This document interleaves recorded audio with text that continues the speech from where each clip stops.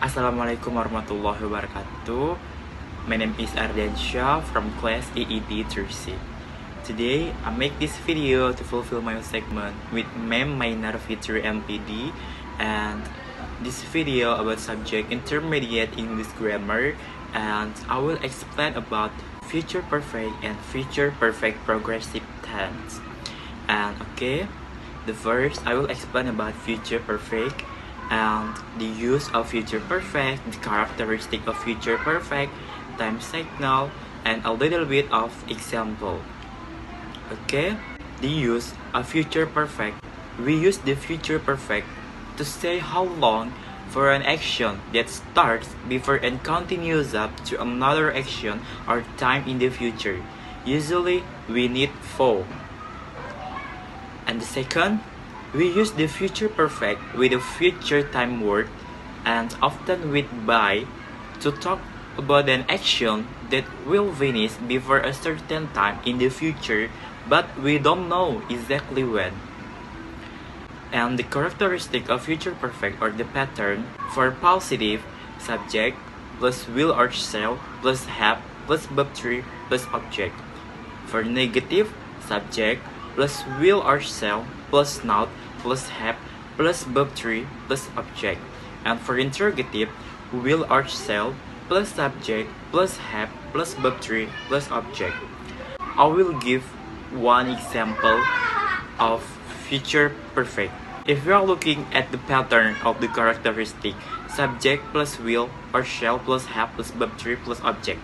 And my example is, he will have eaten by 8 o'clock tonight. He as a subject, will, and plus have, plus verb 3, eat, verb 3, eaten.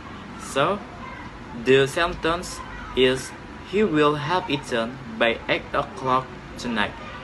By 8 o'clock tonight is time signal in this future perfect. And the other example is, he will have sold his house by the end of this year. For positive sentence. For negative sentence, he will not have sold his house by the end of this year. And for the interrogative sentence, will he have sold his house by the end of this year? And what about the question word? And the example of the question word, like who? Who will have sold his house by the end of this year? And the answer is, he will have sold his house by the end of this year. And then what? What will he have done by the end of this year? And the answer is, he will have sold his house. And then when? When will he have sold his house? And the answer is, by the end of this year. So maybe it's my explanation about future perfect tense, ma'am. And then we're going to future perfect progressive tense. And I will explain about use, characteristic or pattern, time signal, and a little bit of example. And now I will explain about the use of future perfect progressive tense. The first, the future perfect progressive tense is used for an ongoing action that will be complete at some specified time in the future. And the second, the future perfect progressive tense is typically used with two time expressions, one specifying a time in the future and one stating the length of the activity. And the characteristic of future perfect progressive tense, for positive, subject plus will or shall plus have plus been plus verb in plus object. And for negative, subject plus will or shall plus not plus have plus been plus verb in. And for the interrogative, will or shall plus subject plus have plus been plus verb in plus object or complement. And time signal about this future perfect progressive by, for, next. The example of future perfect progressive tense, positive, DD, will have been singing a dangdut song for an hour by 8 o'clock tonight. And negative, Didi will not have been singing a dangdut song for an hour by 8 o'clock tonight. And interrogative, will Didi have been singing a dangdut song for an hour by 8 o'clock tonight?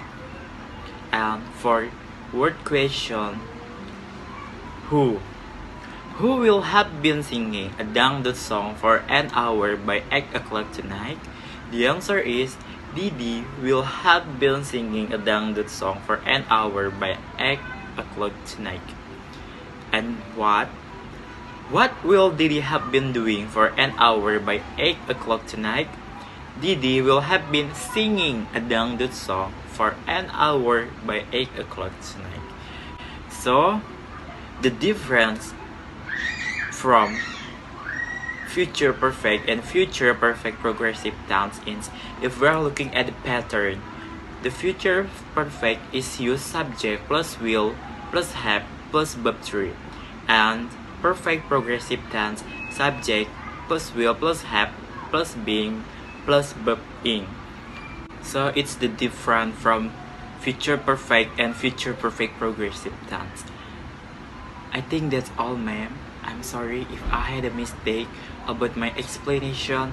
I take full of responsibility of my mistake, and thank you for all of you guys to watching this video. Thank you, ma'am. I'm Ardiansyah. Wassalamualaikum warahmatullahi wabarakatuh.